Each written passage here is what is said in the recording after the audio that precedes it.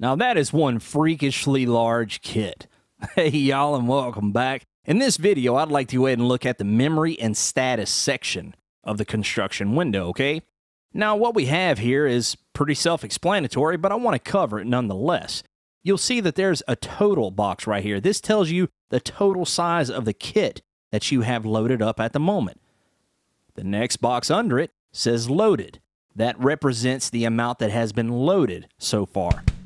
Okay, and as you can see, I've got everything loaded up right now with the Metal Foundry kit. But what about the box under there? That's the status box. That's Superior's way of letting you know what's cooking. Let me give you an example. If I choose no sticks and then I hit the pad, you'll see that the not loaded message will appear.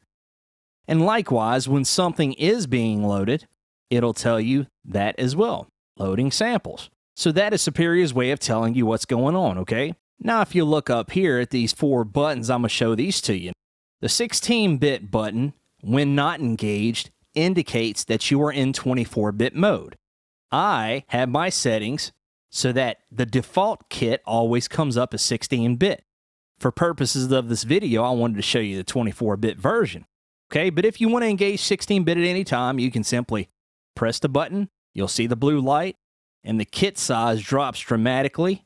You'll see it's loading up right now. In addition to that, you'll see it says loading samples.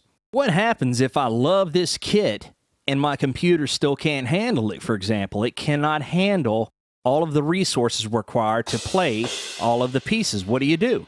Well, that's where this button here comes in. This is called the cached button. Whenever I engage this and then I clear what has been loaded, you'll see nothing is going to be loaded. And that's the way cached mode works. It loads only what you need, and it judges what you need by what you hit. For example, watch the loaded meter here, and you'll see. I just now hit the snare drum, therefore it loaded the sound I needed. There you go, is Ragtime 1, so forth and so on. And you can see how it says loading samples, but you may have noticed we're only getting one velocity. Let me show you the classic view right quick just to stress this point a little more. If I go on the lighter velocities and then I click upwards, you'll see it's going to do a lot of loading as opposed to just a few megs. Watch. See that there? And you can hear how it cuts out for a brief moment while it's loading. This is normal.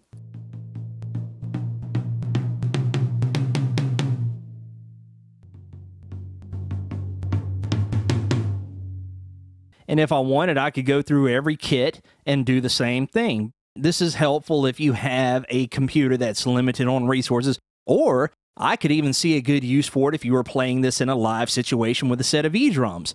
You could load up a kit and press cached mode, and then hit the drums you need. It'll load only those drums. That could be relatively helpful, I would think. Now let's get back into the standard view, and you know what? I've decided I want to go ahead and use this kit after all. So now, let me just go ahead and press the load button and watch what happens.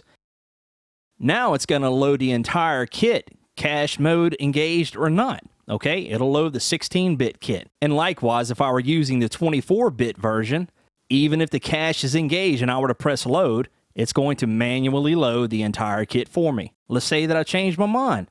I'll clear it out. And then I go back to the way that I was doing it a moment ago whenever I had cached engaged. Now we're back to pretty much normal settings. And now you know what the memory and status section is for. Thanks so much for watching. Hope you enjoyed it. See you in the next video.